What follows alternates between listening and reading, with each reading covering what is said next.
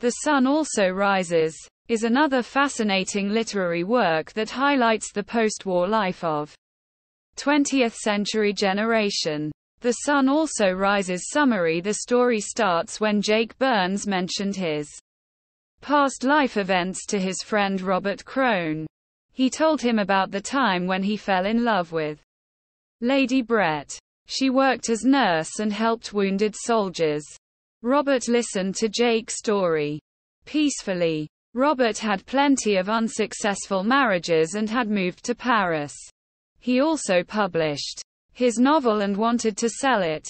One day, Jake Barnes visited a brothel and met Georgette.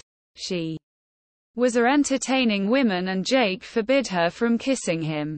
There he met Lady Brett.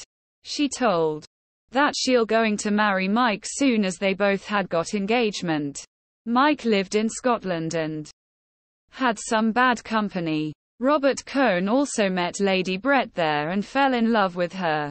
Brett moved to San Sebastian where she was followed by Robert Cohn.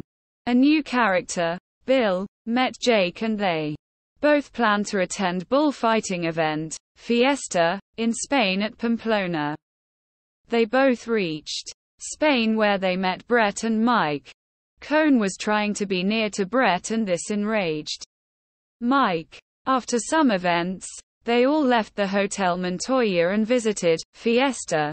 A horse rider named Pedro Romero impressed Brett a lot and she fled with him. Now all of the dudes left behind while Lady Brett was enjoying with Pedro. After this scenario, all moved to their locations. The story ends when one day Jake Burns received a letter from Lady Brett that need help. She told him she wanted to spend her life with Jake Burns. She narrated how Pedro wanted to control her but she left him. The story ends on an amazing line when Jake replied to Brett for getting connected in life. In nutshell, The Sun Also Rises discuss the disillusionment of characters after World War I and their freehand lifestyle.